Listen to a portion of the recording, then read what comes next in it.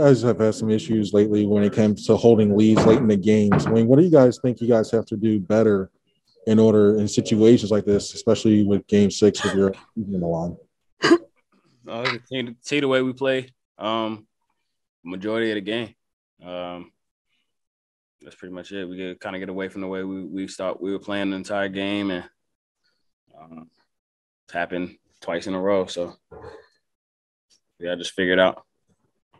And quick follow-up, do you guys think this lead is like this could have an impact on you psychologically when it comes to trying to future games? It shouldn't. It shouldn't. I mean, grown men over here, watch the film, learn from it, and bounce back. We know who we are as a team and as players.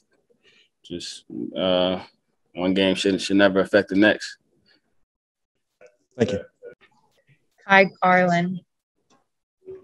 Hey, Seth. I know it's fresh right now, but you guys are now officially you're facing elimination. So what's kind of the mindset right now to just kind of get ready for this Game 6 on Friday?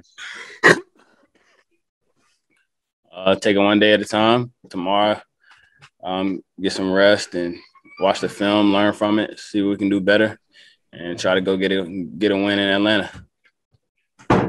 Thanks, Seth. Christos Sautas. Hello, Seth. I would like to ask you, how important for you is to turn the frustration of that loss into a motivation and determination for Game 6 in Atlanta? I mean, we'll be fine.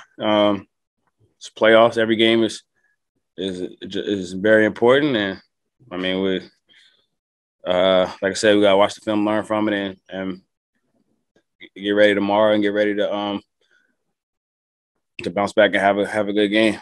It ain't rocket science. Just approach it the same way and just try to be better. Austin Krause.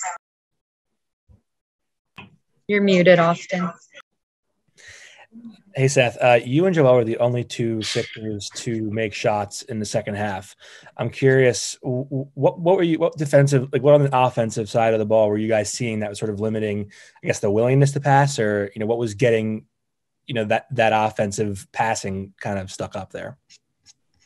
I'm not sure. I got to watch the film and see what happened. I'm not sure.